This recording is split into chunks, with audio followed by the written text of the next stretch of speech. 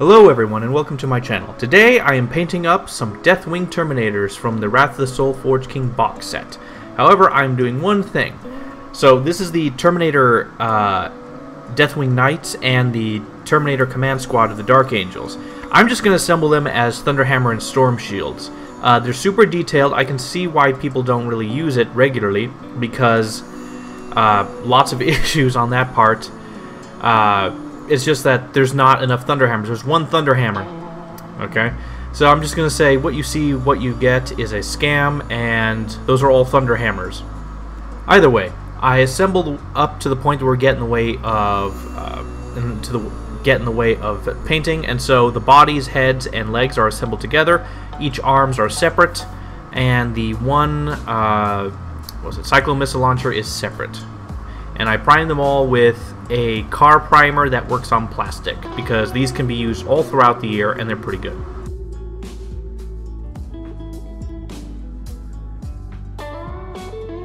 Alright, on to the armor, with Ushabti Bone, Screaming Skull, Eandon Yellow contrast paint, Wraithbone, and Lamian Medium. We're going to paint the armor.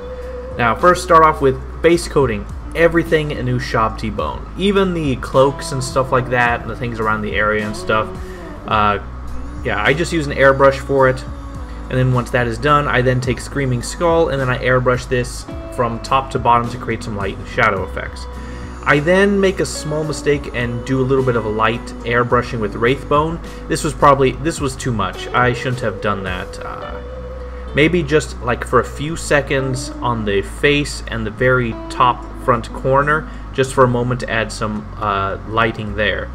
But then what I did was, so I took Eandon Yellow and I mixed it sort of it's hard to say, it's like one brush stroke worth of Eandon Yellow with 3 drops of Lamian Medium. But if you don't have my droppers or brush to do it, then you're not going to get it. But basically, 1 part Eandon Yellow to like 3 to 4 parts Lamian Medium. I lowered it down quite a lot, and so what I did was built up layers. I did around 2, maybe 3 coats at most on the armor to create the yellowing-ish effect that the Deathwing seem to have on their back, on their armor, on their, I don't know, waist pad things.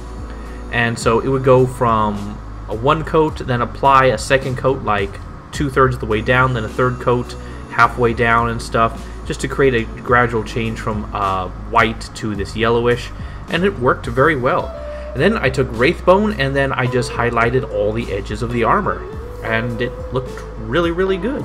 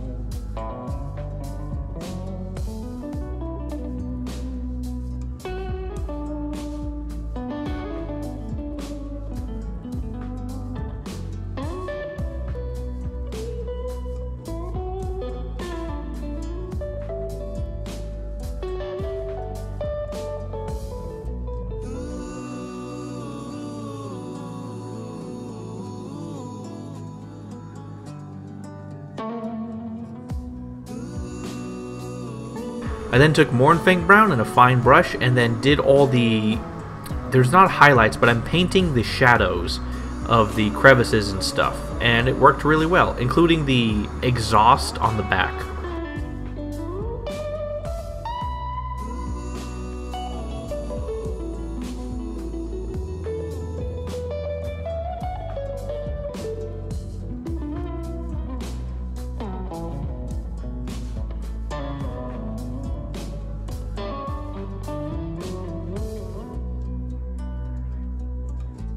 Alright, with Orc Flesh and Lamian Medium, we're going to paint their green capes, cloaks. So, capes and cloaks have always been a staple in 40k, but they've also been a very difficult thing to deal with. So this is a basic, simple, easy workaround to deal with all the many different folds and flecks. So basically, paint Orc flesh, then with a mix of with Orc flesh and a little bit of Lamian medium to make it flow better. Then paint all the robes this. Then highlight the entire robe again with Orc flesh, like 90% of it. Then repaint the whole thing with Orc flesh and Lamian medium. Then highlight again, maybe 80% of it. It depends where the highlights are and stuff. Then apply another wash of it. And keep doing this until you're satisfied. Towards the last layers and stuff, you start doing like painting lines or feathering on the cloak to add like sort of like cloak-like lines and stuff. And then apply wash on that.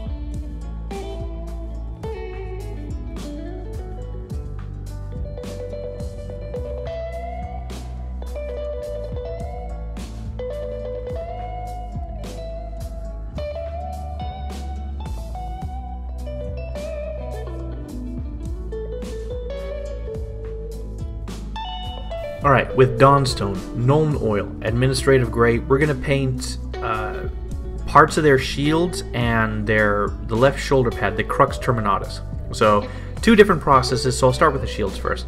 Basically, a layer of Dawnstone, then apply Nuln Oil all over to add the shadows and the lines, or in the crevices. Then re-highlight with watered down Dawnstone, just basically all over, like 90% except for the deep dark recesses. Then a fine line of Administrative Grey on all the edges, or at least half of them. Top edges, outer edges, basically the edges you think you can do without messing up. And as far as the Crux Terminatus, that is a little more difficult. So the Crux Terminatus gets a layer of Dawnstone. Then Nuln Oil all over. Once dried, cover the entire thing back again in Dawnstone to highlight it. Then with Administrative Grey, make sure these are all watered down so they flow off the brush well.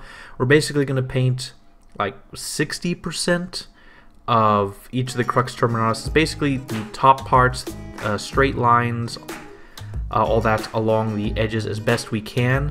And then at the very end, we're going to go again and we're going to do little taps on the most raised areas, like corners or the bones from the skull and crossbones there, stuff like that.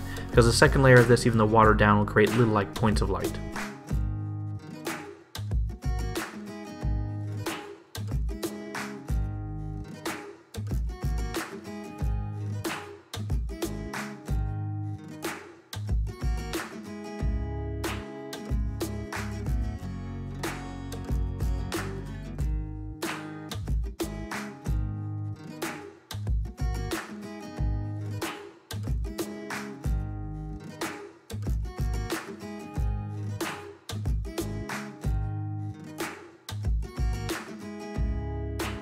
Alright, with Dawnstone, Ulthuan Grey, and not featured, Nuln Oil. So, a couple things. First, as far as painting goes, I painted all the wings of the angels, the white wings. Start with a layer of Dawnstone. They weren't dark enough, so I added Nuln Oil. Probably could have skipped that whole step if I used Eshin Grey, but yeah. And I don't have footage of it, but the Ulthuan Grey, I basically covered almost all the gray, like 90% of all the gray on the wings, into white. The reason why I skipped it is because these lines were so tiny and so small, I had to have them close to my face, and I just couldn't record it because I would just mess it up. And so, yeah, sorry about that.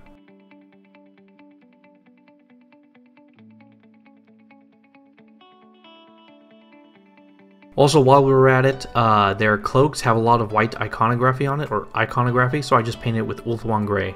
And that was it. Alright, with Orc Flesh, and Lamian Medium, we're doing the exact same thing again, except on the cloaks, on the little green robed guys that are on their iconography. So basically, Orc Flesh base, then apply Orc Flesh contrast paint with a little bit of Lamian Medium mixed in order to fix it. If you use a lot of contrast paints pure, you know what I mean. And yeah, and just keep doing it back and forth to build up the shading, highlight less and less, and towards the end, just do a little feathering technique along the edges to make it look a little bit like robes and stuff. And yeah, and that's the iconography.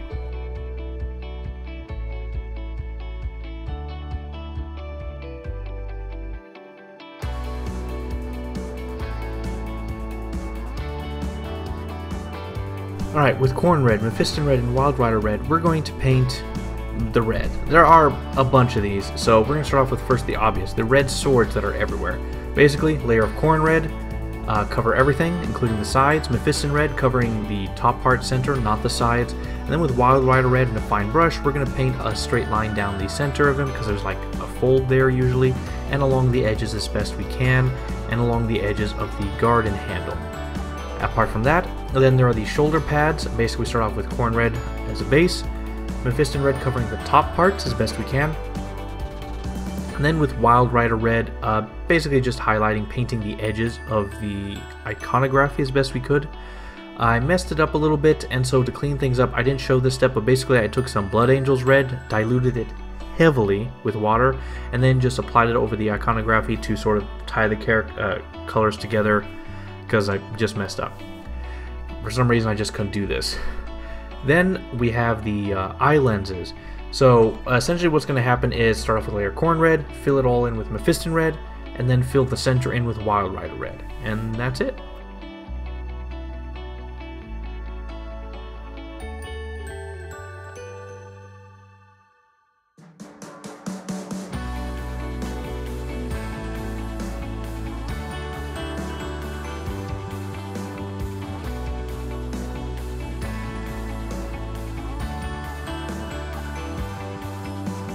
I then took Ushabti Bone and painted these little tiny dots on their eye lenses to make it look like sort of like a focal point of the eyes. Basically I painted like eyes there.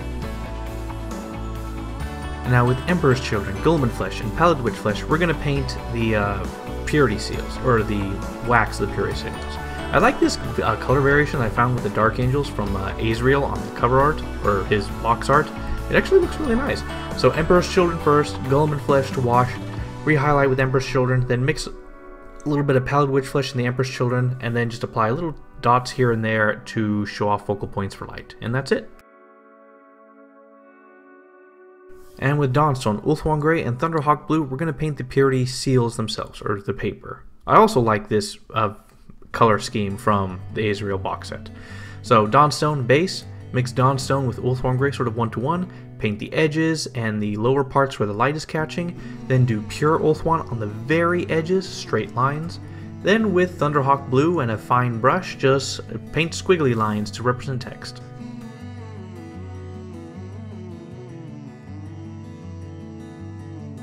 Alright, with Doombull Brown, Gorthor Brown, and Seraph Sephia, I then paint the ropes, which there are a bunch of. So basically, painted them all Doombull Brown, then did line highlights of Gorthor Brown on all the knots and threads, and then I washed the whole thing with Seraph Sephia. And it looked terrible. So I don't know if I showed it or not, but basically I take XV88, which is a much brighter color, and I paint either dots or straight lines, wherever applicable, to make the highlights and the individual strands of the rope show.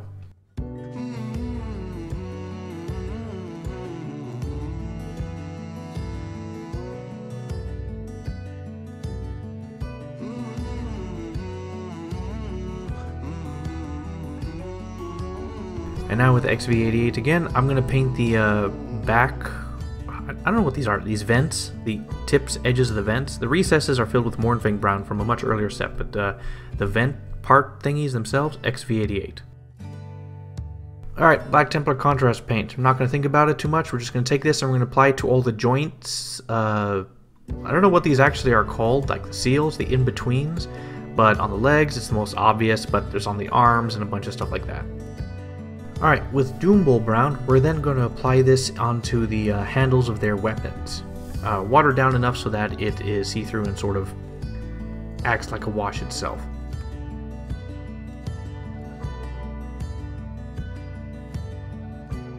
Then we're going to take Nuln Oil and then apply this on the handles to add some shading into it.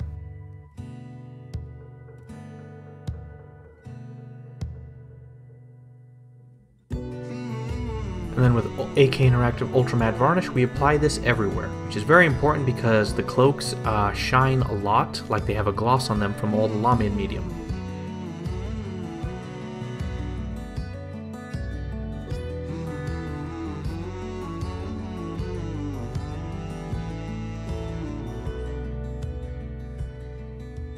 Alright, with Exhaust Manifold, which is a dark metal, we're going to apply this on all the silver metal bits. Part of their swords, their scabbard stuff, the handles of their swords, small little elements here and there, the giant cords that are on their arms, right and left, their noses, snouts, whichever, and stuff like that.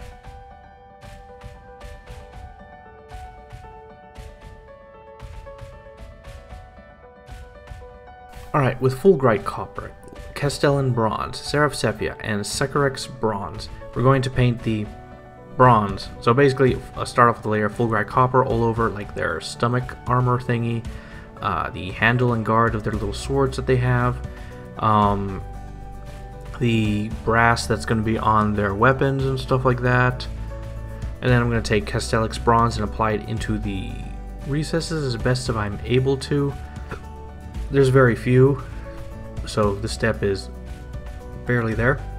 Then we're going to take Seraph Sepia and apply it all over to sort of add some shadow everywhere and a better transition from Fulgurite Copper and Castellix Bronze. Then I'm going to take the Sycorax Bronze, and I'm not going to do layers or lines, I'm just going to overbrush to add a silvery shine back onto everything that was removed from the Seraph Sepia. And with that, yeah, we're done.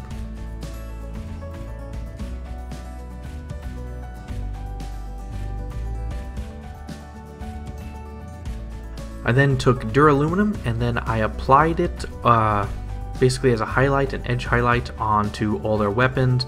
The power cords on their right and left arm, and were applicable on their metal trinkets on their bodies. And that was it.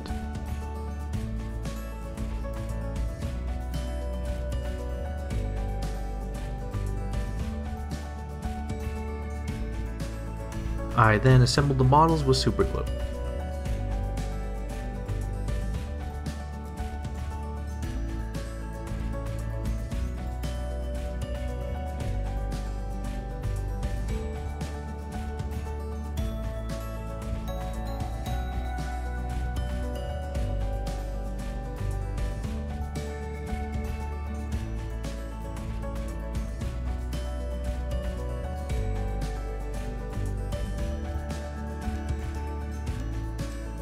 And done. Alright, this video does not make it look as hard as it was, but these guys took a while. It's just like, there's so much iconography, and they were highly prone to mistakes and accidents here and there, and I skipped some steps, but they were redundant, like, there's metal on where some of their lenses and stuff is, and I painted the lenses red, but it's the same red as I did everything before, like their eye lenses. There are these lenses that they have, like these flashlights and stuff, so I did those afterwards. The bases are just simple done bases. They're generic and they can blend into everything. But man, these guys took a while. There is so much detail, so much iconography, it's ridiculous. And it did take a while. These guys took longer than regular Terminators would have taken. But yeah, well, life got in the way and I wasn't able to work on them as often as I wanted to. But that's okay. Yeah, these guys were they were a tedious challenge. There was nothing really big, but now towards the end, they look a lot better from the back because I really like how the coloring goes from the bone white to the yellowing. But in the front, I don't really get that well. Their helmets, the ones that have helmets, I don't know, just seem lackluster. Like there's something missing. It seems like a unfocused mess. Their faces are not highlighted well enough, or like bringing their angular features into focus. Those ridiculously high cheekbones that are built into those masks. Yeah, it's hard to say. It really is. Overall, so in some ways they're really good, but like, just the overall package when combined doesn't seem to work that well. In the end, I would have said a 9 earlier, but some things just are not working right. And I'm going to say these guys are like a 7. I look at them and they just look plain. The armor probably isn't strong enough in color-wise. The white to yellow is weak in the front. The helmets just don't seem to cut it. And it just seems to throw everything off. So I'd probably say a 7 out of 10. That's what I feel is fair. It's like, I don't know how I fumbled it, but oh well. And anyway, these are probably the last ones you're going to be able to find anywhere. I mean, my goodness, I actually looked on GW online, and like, these kits were like sold out. Maybe they'll refill them, but I hear they're like spending 3 out of 4 weeks a month pumping out a 10th edition box set, and only 1 week is spent refilling lost orders and stuff, or whatever they're low on. So I pretty much think that they're going to stop selling these kits in general, because the new Terminators came out. Dark Angels are coming out next year, their new codex and everything, so there's going to be a range refresh, I think. So honestly, these might be the last ones, well, the last ones I'm going to paint, but like, in general, this kit is disappearing, so yeah, well. An interesting kit. It is second only to the Blood Angel Terminators that were in the Space Hulk box set in terms of unique iconography. But man, these guys were tedious. Alright then, so like the video if you like the video, share if you want to share, comment if you want to comment, nitpick on anything, compliment anything, whatever. And see you whenever. Bye.